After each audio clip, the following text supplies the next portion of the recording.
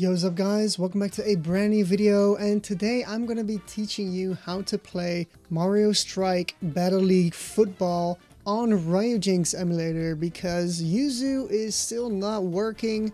I tried some testing, so we're going to do a tutorial for Ryujinx again, and once it is playable on Yuzu I will make a tutorial on that. But yeah, the game is very new. I don't know when to expect it yet. Now anyways, you don't need any Patreon version. Just get Ryujinx from ryujinx.org and download the latest build. And after you've done that, we're gonna boot up Ryujinx. It will be in the folder. I just made a shortcut. For the rest, you'll need the firmware, the prod keys, obviously the game, and the crash fix. So yeah, get those. The links are down below. If they don't work for you, join my Discord server. And if you have any issues or questions, also join my Discord server. We have a emulator help room. Don't spam general chat, go to the help room. But yeah, anyways, before we get started, don't forget to like and subscribe and comment down below if this works for you after the tutorial, of course. So yeah, let's get right into it. We open up Ryujinx. In here it will say keys not found. Now click OK. You will be greeted into this screen. Now the first thing we're gonna do is we're gonna go to File and open Ryujinx folder. Now in here, go to the system folder and paste the prod.keys file in here. So I'm gonna just drag it in here and then we should be good. Now to be sure, I'm gonna restart Ryujinx, so I'm gonna close it and open it again. And after we've started Ryujinx again, we're gonna install the firmware because unlike Yuzu, Ryujinx does need the firmware. So we're going to go to Tools and install firmware from a XCI or zip. Now once you have clicked that, find the firmware zip file and press open. It will ask you, install this firmware. Do you want to continue? Yes. And it will say it has been successfully installed.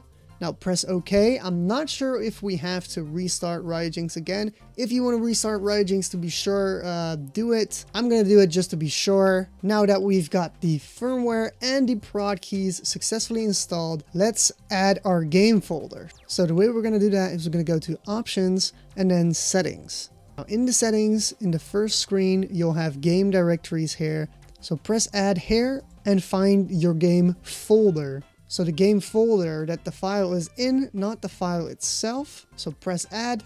And while we're in here, we're going to go to input and configure player 1. Make sure dock mode is enabled. And in here, I'm going to choose my Xbox One S controller. And I'm going to bind all the keys to my liking. I'm going to enable rumble, which is the controller vibrations. And now that I've put all the controls in here, I actually want to play with a Pro controller. So after you do this, you can click on add. I'm going to name this one Xbox because of my Xbox controller. And I'm going to click save. Now we're not done yet, because if you don't have any issues, in some games it might be a good thing to expand the DRAM size to 6 GB. Now don't do this right now, but only if everything works. Just figure that out outside of testing this, so don't use it right now. Now under graphics, make sure this is kinda all on automatic and native for the testing. I have faith, so I'm gonna put it on 2x, so 1440p to 4K. Keep in mind, if you don't have the best specs,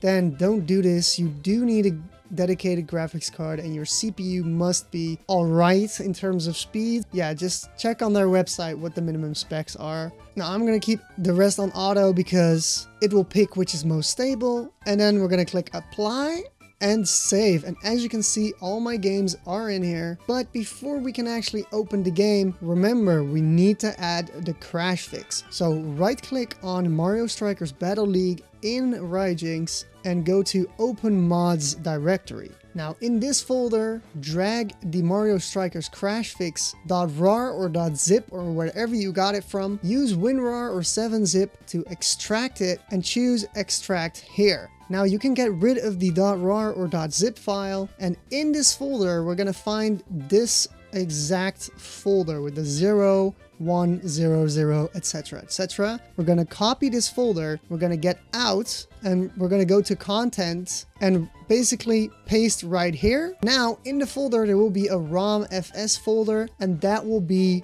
the crash fix mod. So now we can close out of it and we can actually start the game. But before we do that, please make sure to leave a like and comment down below if this worked for you, so people know it's real, because YouTube turned off dislikes. And make sure to subscribe. We're on our way to 40k. Join my Discord server if anything doesn't work, or if you just want to chat with me and others. Let me try to show you some of the game because I don't want to get claimed. And yeah, let's go. Alright, so without, guys, peace.